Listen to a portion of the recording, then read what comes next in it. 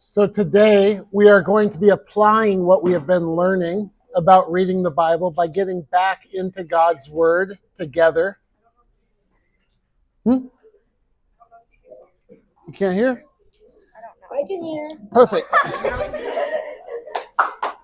So we are going to be back in Matthew, picking up where we left off. We're going to be in Matthew 5, verse 21 and 22. If you don't have a note sheet, raise your hand. Kiki and Cameron are going down the aisles, passing those out. Remember to grab those when you come into the room. We're going to be in Matthew chapter 5.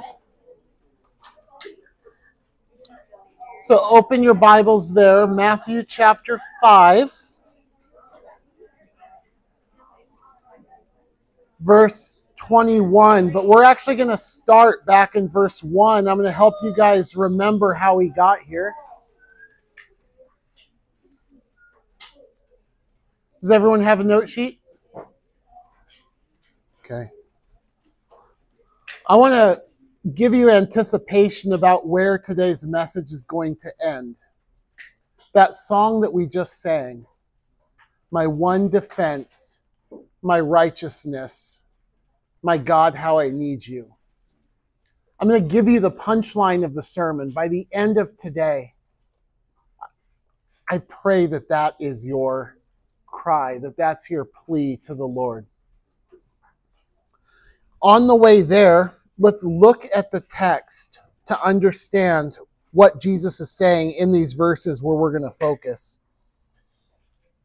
Do you remember back in Matthew 5? We're in the Sermon on the Mount. This is Jesus on a mountain with his followers, teaching them. Do you remember how he started those first 12 verses or so, called the Beatitudes? We spent quite a few weeks on those. Do you remember it said, every one of those said, blessed are. Jesus described the true citizens of the kingdom of heaven. He described God's children. And he said that they're truly blessed, especially when they're suffering now. Like, how often would you go through life and when you were persecuted, when you were poor, when you were hungry, in conflict, would you say, oh yeah, I'm truly blessed? Jesus said that for those who are citizens of heaven, for those who've been adopted as God's children, especially in trial here in this world, they are truly blessed. It's a different standard of judging blessedness than what we'd naturally think. Hey Jude, can you hit mute on your side? Unless you have a question, and then you can unmute it and raise your hand. Perfect. So think about it. This isn't just words on a page. This is truth. Do you believe Jesus when he says that you're blessed when you're persecuted for righteousness' sake? Or blessed are the peacemakers. Think about that. That means that you're in conflict. And in that conflict, you have to make peace. He says, you're blessed because you're a child of God. Look at verse 10. Blessed are those who are persecuted for righteousness' sake, for theirs is the kingdom of heaven. Blessed are you when people insult you and persecute you falsely and say all kinds of evil against you because of me. Rejoice and be glad, for great is your reward in heaven. For in the same way they persecuted the prophets who were before you. Do you know that when Luke is talking about this, he actually says, not only did Jesus say, rejoice and be glad, Jesus says, in Luke, he says, leap for joy. Is that your natural response when people persecute you or speak evil falsely against you? It's not mine. It's not my natural response. But that's Jesus's point. These are not natural people who are going to respond like this. These are people who are living not for this world, but for which world? Which kingdom? Heavenly kingdom. They're not like the way that you were when you were born. These are people who've been changed, who've been adopted as Christ's children and transferred from the domain of darkness to the kingdom of God's beloved Son. What's your natural response when people sin against you? This is a real question. What's your natural response when somebody sins against you? Yeah. Anger. I think that's right. Anger is my natural response when someone sins against me. Jesus doesn't say, be angry. He says, rejoice. Leap for joy. Be glad because your reward is great in heaven. In that relationship, don't get back at them. Don't get angry. Be a peacemaker because that's what children of God do.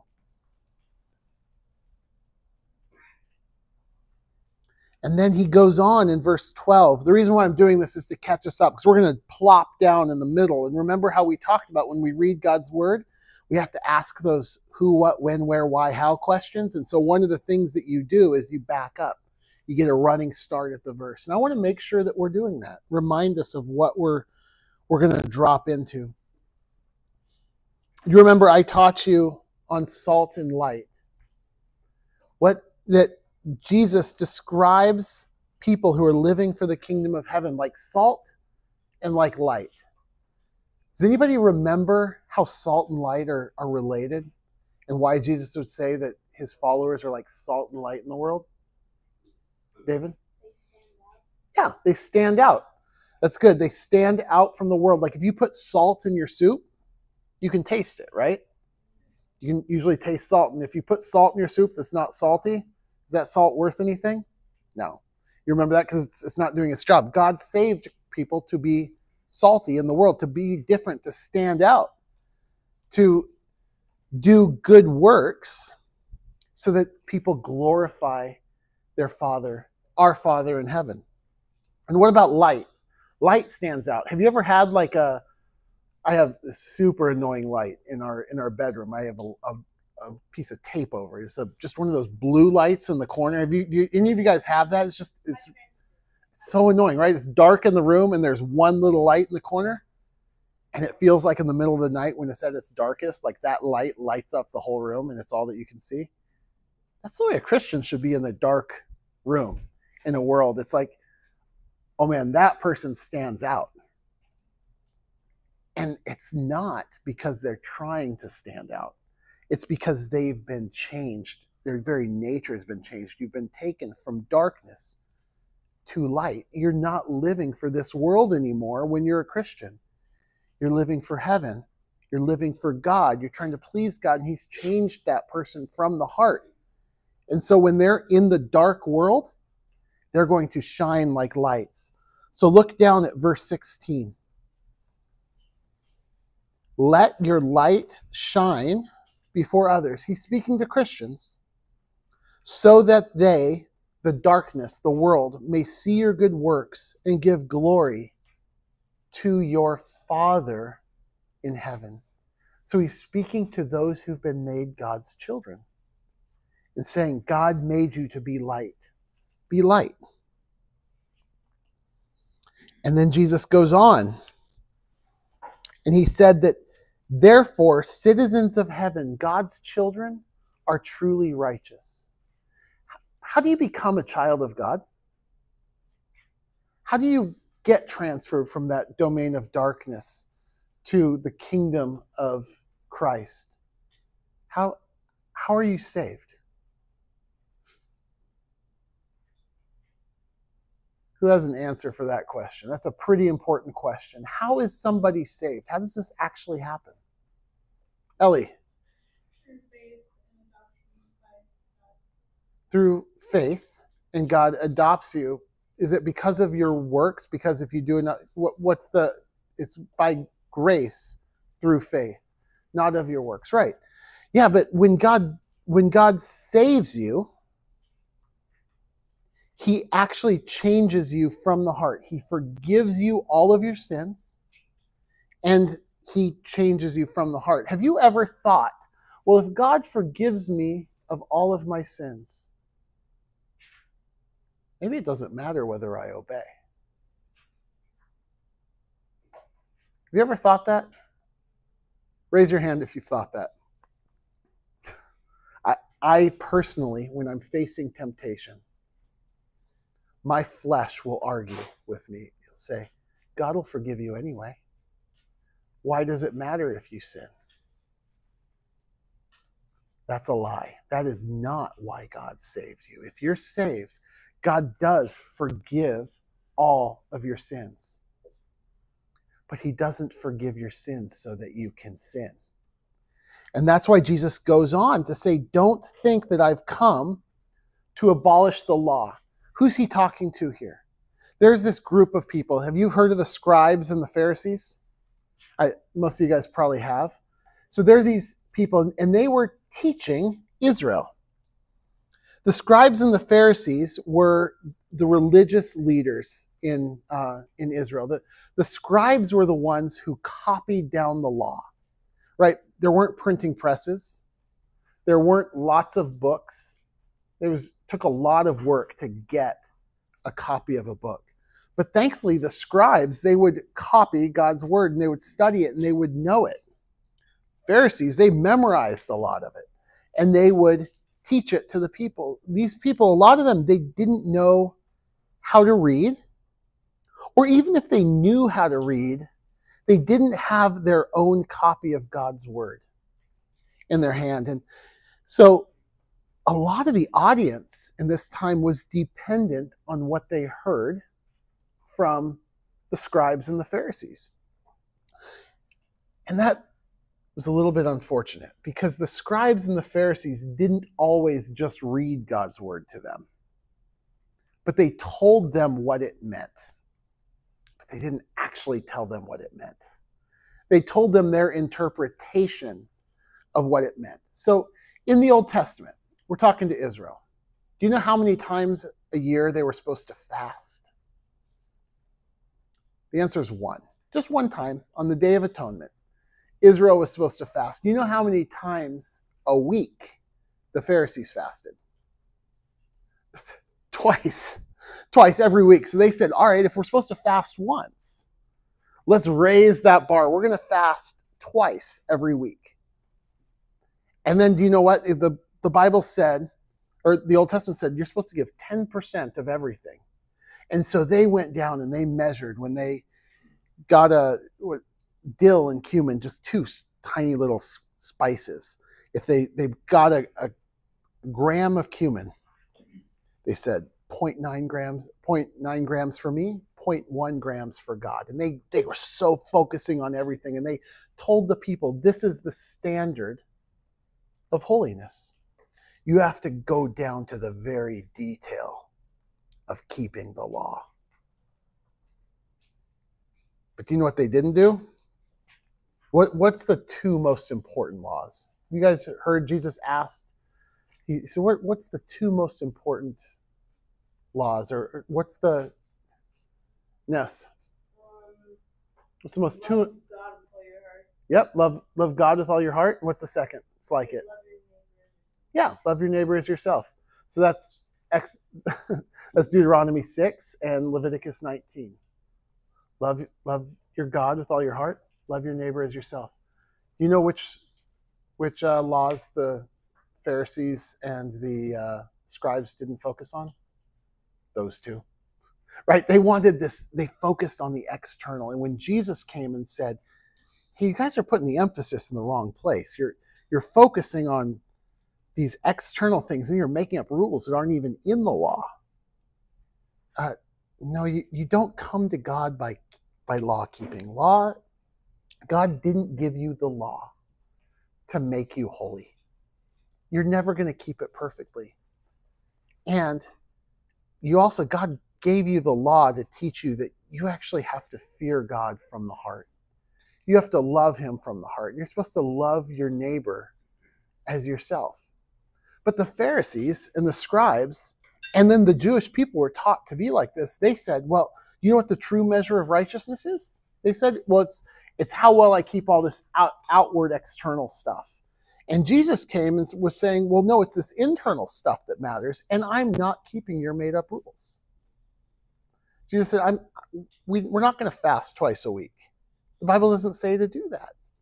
Jesus kept God's actual law, not the made-up law. And Jesus revealed that the law actually focused for Israel.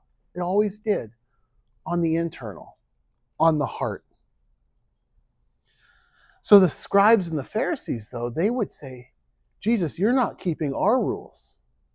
You're not keeping our version of the law that we're telling all the people. And so they would tell Jesus, they would tell the people, Jesus is coming to get rid of the law. Jesus is coming to minimize the law, make it less important, less stringent on people. Jesus has a lower standard of holiness. Jesus doesn't live up to our standard. And that's what Jesus was talking against in 17 through 20. Jesus said, if whoever relaxes even the least, in verse 19, of one of the commandments in the Old Testament, in the law and the prophets, and if he teaches others to do the same, that one will be called least in the kingdom of heaven. But whoever does them and teaches them will be called great in the kingdom of heaven. For I tell you that unless your righteousness exceeds that of the scribes and the Pharisees, these two groups of people that the Israelites were taught to think, or Israel was taught to think, okay, this is the pinnacle of righteousness. The scribes and the Pharisees, they keep all these rules that aren't even in the Bible. They're so righteous. Jesus said, unless your righteousness is more than that person, you'll never enter the kingdom of heaven.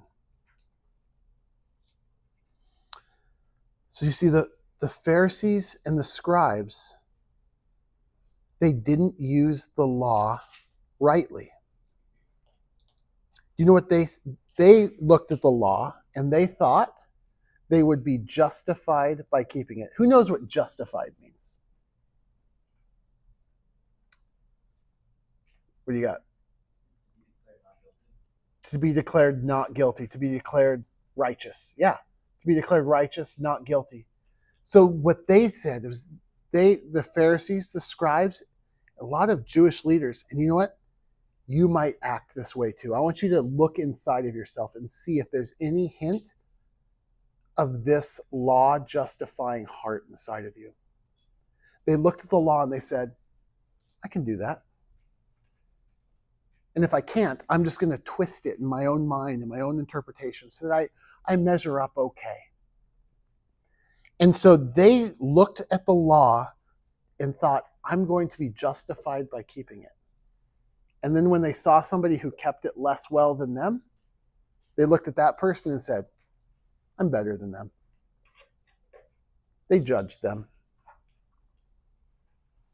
But what Jesus actually exposes is that they didn't go far enough in their keeping of the law. The Pharisees thought the law was a big deal. It was everything to them.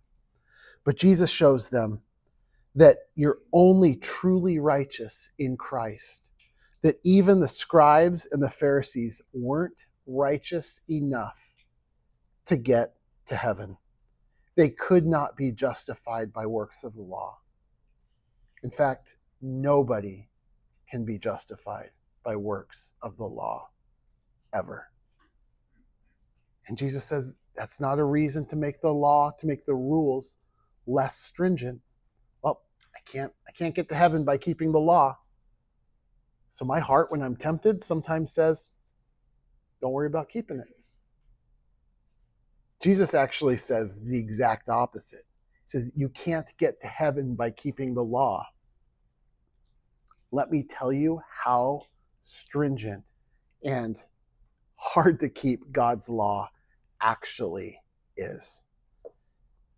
And now we get to today's message. Verse 21. So what we had, go to the next slide. we have Jesus calls his brothers, those are those who've been saved, true Christians, by faith, who've been adopted by their father. He calls his brothers to a heart-level standard of righteousness. And he reveals that if you don't have that heart-level standard of righteousness in you, he reveals what judgment you're going to have. So let's read it together. It says, starting in verse 21, "You have heard it said to those of old, 'You shall not murder. And whoever murders will be liable to judgment. Whoever insults his brother will be liable to the council. And whoever says, "You fool," will be liable to the hell of fire." All right, so let's look at the first point.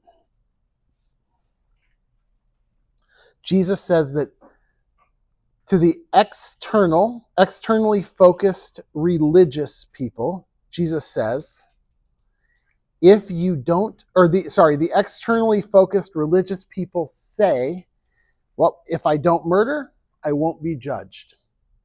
And you're like, where is that in the text? Well, let me show you. Because that's it, the externally focused religious. Who are those people? Who do you think I'm referring to? Scribes, Pharisees, and maybe you. Maybe you. Externally focused religious people think, well, as long as I don't murder, maybe I'm okay. I won't be judged. I'm not as bad as the people who do murder. Why do I say that?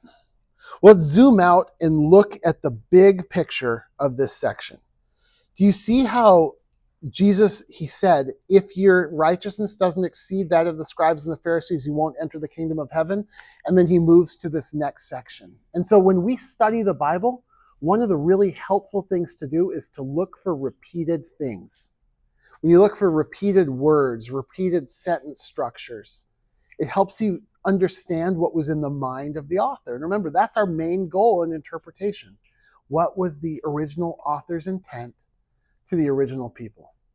And that's what we have here. We have Jesus preaching a sermon, and look what he says. He repeats verse 21, "You have heard that it was said." And then he quotes a teaching from the religious teachers, usually quoting the Old Testament, but not always. Then he said, verse 27, "You have heard that it was said." You have it repeated again. Verse 31, "You have heard it said, whoever divorces his wife." 33, "You have heard it said." 38, 43. You see how Jesus is countering the view of the people that, the righteousness of the scribes and the Pharisees, if anybody gets into heaven, it's them. And Jesus says, nope, that's not righteous enough. They say this, but I say to you, and he tells them his teaching.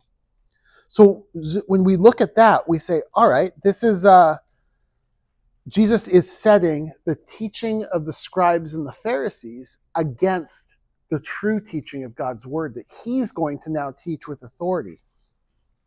So he said, "You have heard that it was said to those of old, 'You shall not murder.'" Who knows where that is in the Bible? So he's saying you've heard it said to those of old. So long time ago, in the olden days, and this is what they'd go to synagogue and they'd hear about. Okay, Moses taught, don't murder. Anyone know where that is in the Old Testament?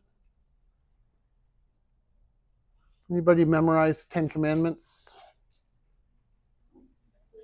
Exodus 20, good job. And I'm going to ask you this, not as, you're going to be like, why do you keep doing this? It is really helpful when you're studying the Bible to make this mental map of God's word. Okay, that's where it talks about murder in Genesis 9. Well, we have, right, first murder. You have Cain killing Abel, right? And then you have Genesis 9. If you murder, your lifeblood is going to be required of you because you murder somebody in the image of God. Then you have Exodus 20, and you could go through. It's really helpful when you're studying God's word to make this mental map. Where does the Bible talk about? whatever you're studying. You know what? It might be really hard at your age. You might just have 2 spots. You might say, all right, murder. I got Exodus 20 and Matthew 5. And then next year, you add another one. And then next year, you add another one. And next year, you add another one. And then by the time you're my age, you might have a few more. And if you do that for lots and lots of things in the Bible, you're going to be in a better position to understand not just one verse, but all of Scripture. And you can't do that all at once. You have to do that bit by bit, day after day. But anyway, that's not what we're here to talk about. We're here to talk about what those people had heard said. Do not murder. And whoever murders will be liable to judgment. Do you know that part isn't in the Old Testament? It just says, in the 10 Commandments, it says, I am the Lord your God. I am Yahweh your God who brought you out of Egypt. And then he gives the 10 Commandments. Don't murder. It is true that in the Old Testament, God set up systems of judgment for Israel, where if you murder, you will actually face the death penalty. And he put judicial systems in place where that would all happen. But the heart of the command was you've sinned against God, even back in Genesis 9 after the flood. And God, one of the commands that God says is, if you murder, you're going to actually face death. But the emphasis was because you've sinned against me, Yahweh. And how have the religious teachers here pared this message down? Well, if you sin, if you murder, there's going to be judgment. And you know what judgment they were talking about? Not God.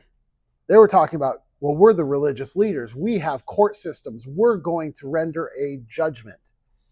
And I'll get in the next weeks, show you how that's what was on their mind, the religious leaders, in every one of these times as they go through each of these statements that Jesus is saying. But the religious leaders, they were focusing on the outside. They said, well, if there's a murderer, he's going to face judgment. And the religious leaders were like, and I'm not a murderer, so I am free from judgment. Have you ever thought that when you see somebody, you watch the news and you think, oh man, what a wicked person. That person murdered somebody. They're so evil, I would never do such a thing. And you actually feel a little bit self-justified, a little bit better, because no matter how bad you are, you're not as bad as that person. And you know what? Even that person could come up with, well, I murdered somebody for a good reason. I'm not as bad as, and you could point to somebody else. And God shows here that his standard is so much higher.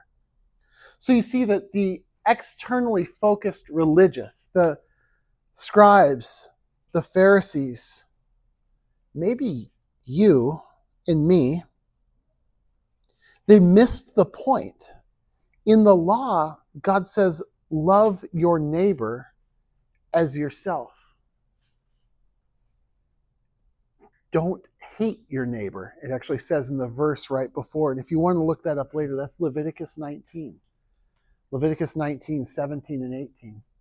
Don't hate your neighbor. Love your neighbor as yourself. And if you think of that command, that loving your neighbor is about as far as you can get from murder.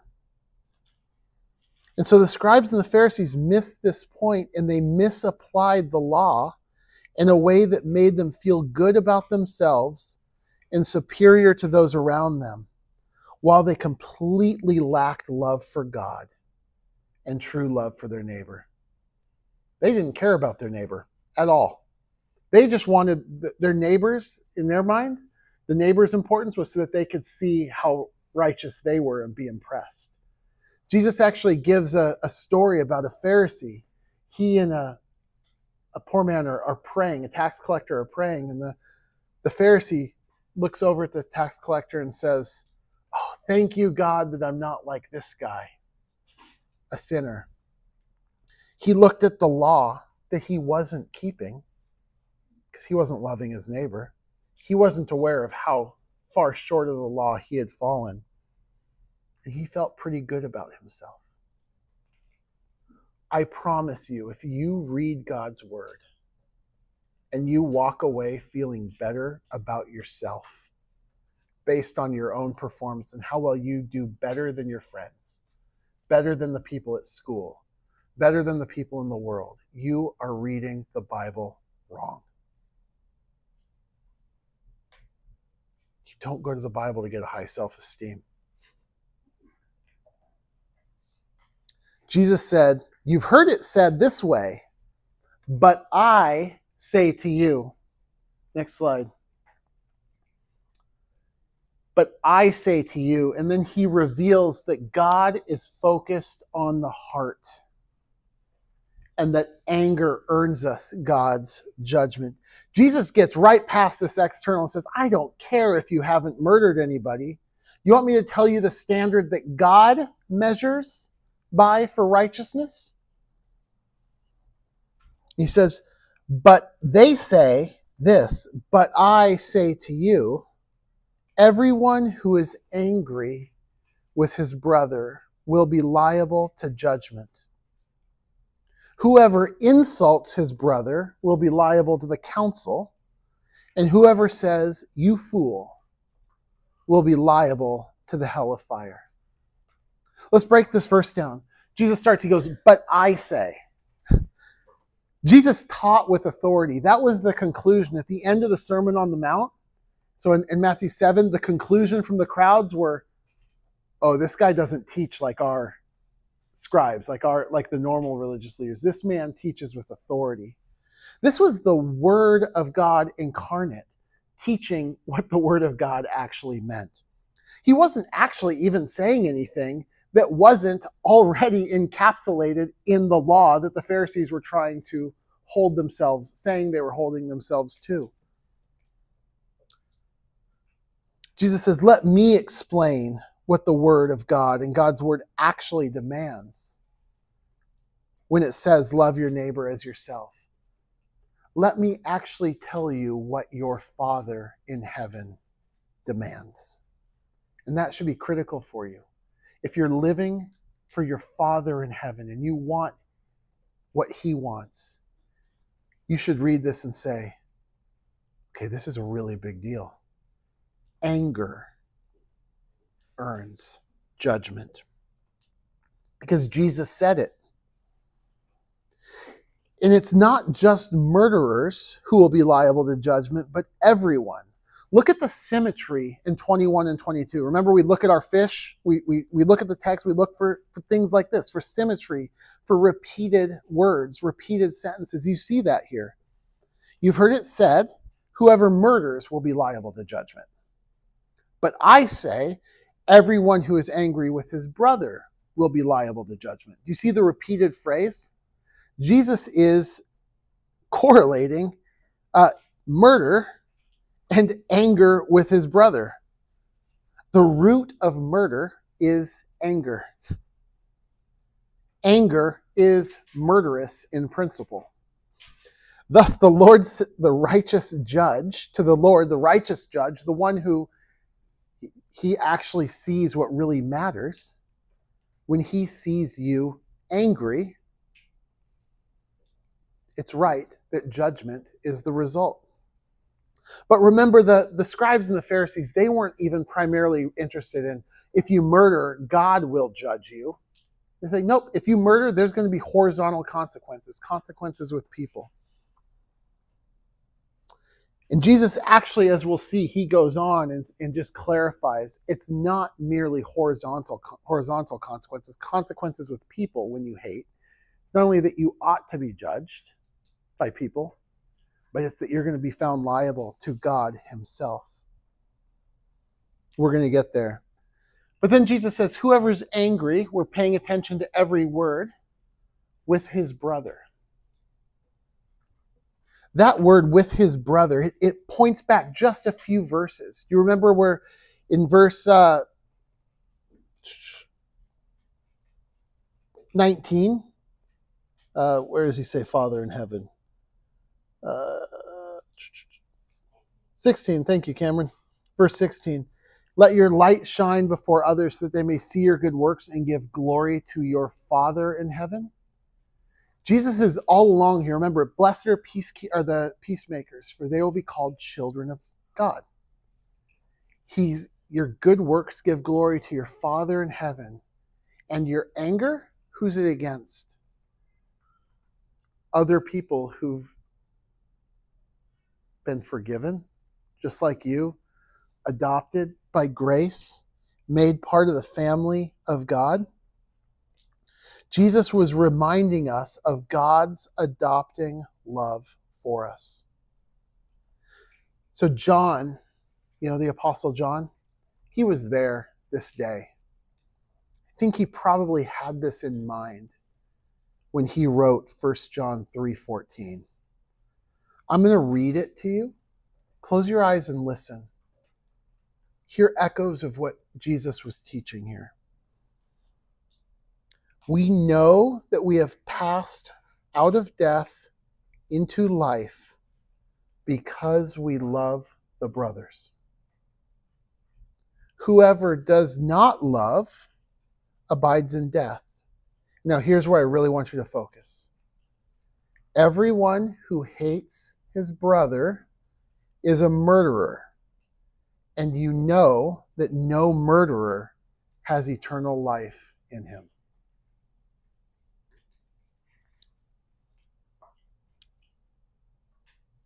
Do you hear this word from Jesus?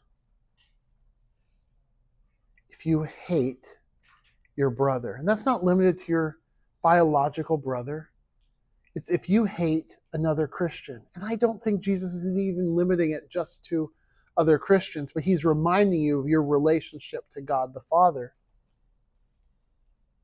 If you have anger in you, God's love does not abide in you. And that means eternal life does not abide in you. Jesus was agreeing with the Pharisees that murder makes you liable to judgment. But so does anger. This word anger here, it's a sin for man. The Greek word is orge. Just so you know the Greek word, because I'm going to use it later. If you search the Bible, every time where that word is used, when it describes people, it's sinful. But do you know who else this word, orge, or the orge is the noun, or gizo is the verb. Do you know who else that word is paired with, where it's not sin? There's only one person for whom this is right, and it's God.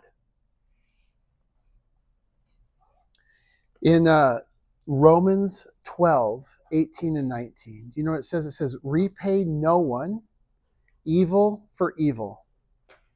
And as far as it depends on you, live peaceably with all. Beloved, never avenge yourself, but leave it to the, Smed mentioned this verse this morning, leave it to the orge of God. Leave it to the wrath of God. Same word. It's wrong for us to have anger. It's right for God. Because God is the righteous judge. He's the one who we've sinned against. You know what you're saying when you're mad at your neighbor, when you're mad at your brother, when you're angry with your brother? You're saying, I want to take the position of God, the judge, right now. I want to judge you. And you're judging them in your heart with anger.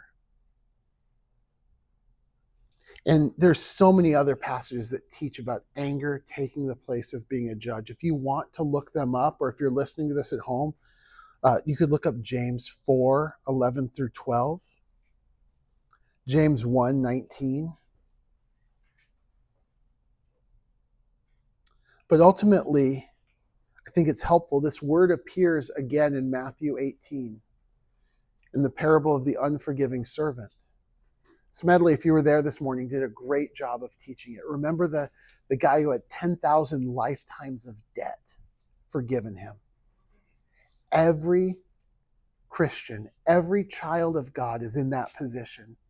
You've had so much debt forgiven, so much sin forgiven, that you never could have paid it off. And when somebody sins against you and you go to them and you say, pay me what I owe, or pay me what you owe, you're acting like you weren't forgiven all that debt. And that's why Jesus says, brother here. That's why Jesus reminds you, don't you remember you're part of this family and it's been by grace. Remember what you've been forgiven. What are you saying when you're angry with your brother? The guy with $10 trillion worth of debt forgiven goes out and says to the guy who owes him $8,000, pay me what you owe. And do you know where that word orge appears in that parable? Verse 34. And in anger, in orge, his master, God, delivered that unforgiving servant over to the jailers until he should pay all of his debts. It's wrong for us to be in the position of judge, especially when we've been forgiven so much. You would never want God to hold you to the standard of saying, God, give me what I'm owed. If you went to God and said that, what would you get?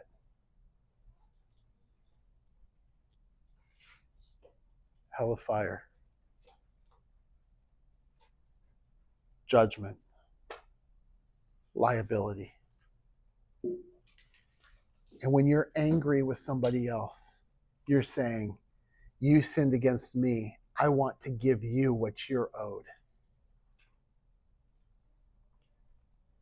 That at the heart of it is what leads to murder. That at the heart of it is what anger is. In these next two words, we're almost done. Jesus says, whoever insults his brother, that's literally whoever says raka to his brother. None of you have said raka to your brother.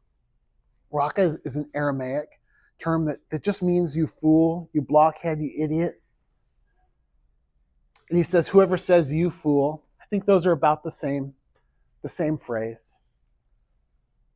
This person, he says, will be liable to the Sanhedrin. Will be liable, if you say it out loud, if you say you fool, the same people that should judge you if you murder, you're breaking the law, you should be liable to them. But you know what? If you say you fool, ultimately you're liable to God. And it is not an overreaction to pay you for what you're owed in hell.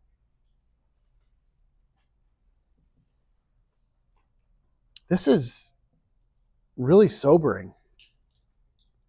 Sometimes I don't even realize I'm angry. Do you ever roll your eyes when something doesn't go your way? Somebody says something you don't like that doesn't feel like it's right, and you're just like, oh, you idiot. So stupid. You mutter it under your breath. Maybe you say it out loud. Maybe you say it in your heart. Do you realize what that actually means is going on in your heart?